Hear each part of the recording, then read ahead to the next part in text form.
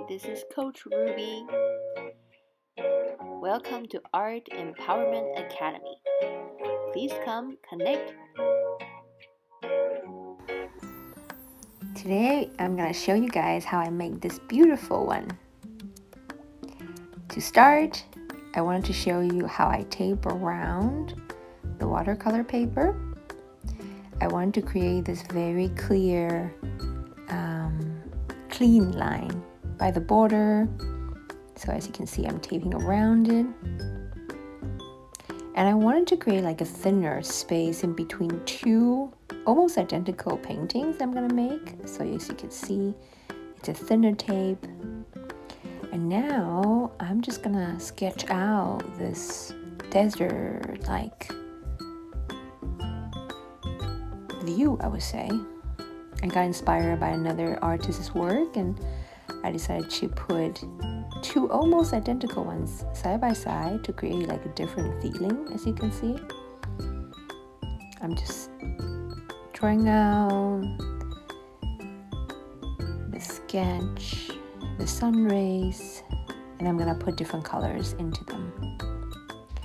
To start with, I just put some water into the space that I want with the same color. As you can see, I started with a light one with yellow. I wanted to really spread nicely, so first I put some water onto the paper.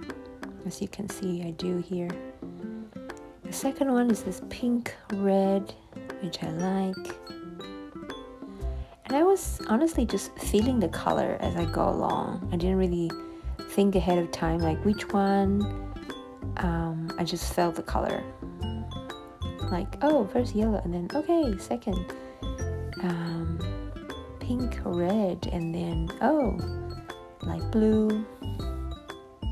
Sorry, I don't remember the terms of these exact color by heart, but I really like them. And as you can see, here is the cool bleeding effect that only watercolors make. The color goes into each other because it's water soluble. And as you can see here, I was like, ooh, I think I want to change the color. So I turned the original blue into green and I put some more green around. Guess which color I picked for the last one? It's purple! Yay! I really like this palette. A lot of the colors are so vibrant, as you can see, the purple. You can see the bleeding a little bit again, which is really cool. It looks again different when it's dry.